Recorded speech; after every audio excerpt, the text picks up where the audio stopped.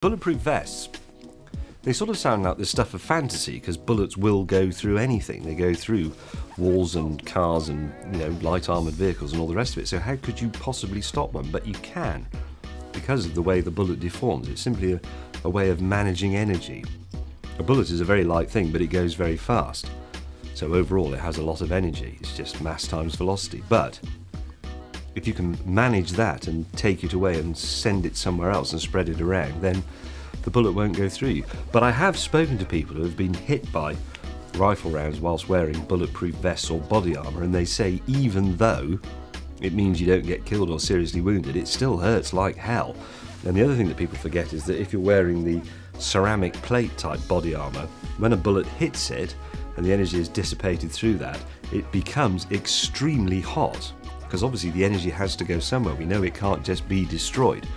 So all of the speed of the bullet, all its momentum is converted into a hot spot. And some people have explained to me that they've been hit, but then they have to take the vest off very quickly because it's so hot it will actually burn them. You have to be very careful handling it as well.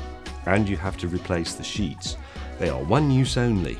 What experience have you had with bulletproof vests? I have no personal experience of being shot in or not in a bulletproof vest. Well, bulletproof vest body armour is the issue. That is very heavy, but rifle rounds on the modern battlefield are extremely high. They're sort of 3 or even 4 times as fast as some small handgun bullets. So just having folded fabric isn't enough. You do need the armour as well as the fabric arrangement, and then it does become heavy. There's no way around that.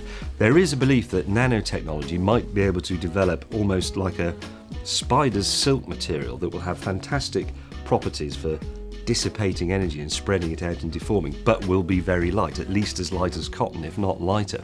But we haven't got that yet. For the moment, soldiers and so on have to walk around effectively with great big roofing tiles stuck down their vests. It's pretty hard work. It is an arms race though, isn't it? Because if you make a better tank, you have to build a bigger tank to fight it with a bigger gun, so the shell will go through the armour, and so it goes on and on. If everybody agreed only to use air pistols, no, but we'd still have bulletproof vests, because then you'd think, aha, I'll protect myself against the air pistol, and the other bloke would build a bigger air pistol, and then somebody would make a proper cartridge, then before you know it, you've got a field gun and a tank. It's the same thing, isn't it, as a handgun and a bulletproof vest. So a Superman suit? Well, yes, I suppose potentially you could armour your whole body, not just this area. I mean, at the moment, soldiers tend to armour this bit, and the helmet has the armour in it as well. That's very heavy. You could cover your whole head, your legs, your arms and everything, but it would be so heavy, unless you were immensely strong, I don't think you'd be able to move. Ned Kelly and his gang, their armour was reckoned to be about 45 kilograms. They had like a bucket helmet and a big tube thing over their bodies. They could hardly move in those. It was one of the reasons why they were caught in the end. They couldn't run away in their armour. Knife-proof vests would have to be a fabric in a matrix that couldn't be penetrated by the point of the weapon, I would guess.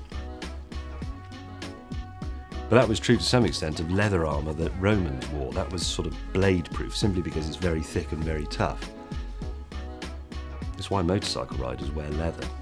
It takes a long time to wear through, and it's very slippery, so you slide down the road rather than tumbling, which would cause injury. It's still quite difficult to beat leather. There are modern Kevlar-based fabrics that have the same abrasion resistance as cowhide and kangaroo skin, but it's pretty difficult. Leather is fantastic.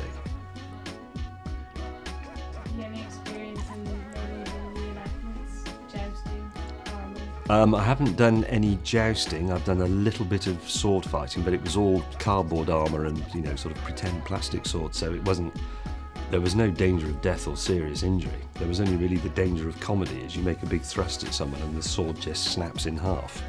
Or the word Kellogg's is revealed as a bit of paint comes off the cardboard.